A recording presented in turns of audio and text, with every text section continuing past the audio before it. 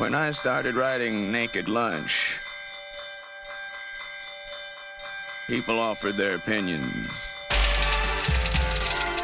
Disgusting, they said. Pornographic, un-American trash. Unpublishable. Well, it came out in 1959, and it found an audience. Town meetings, book burnings, and an inquiry by the state Supreme Court. That book made quite a little impression.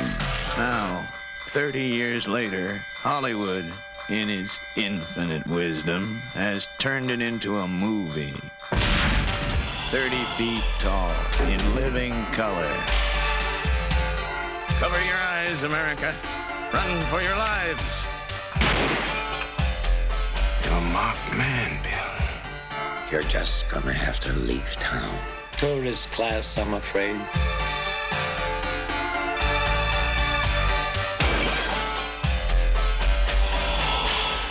Thought you were finished with doing weird stuff.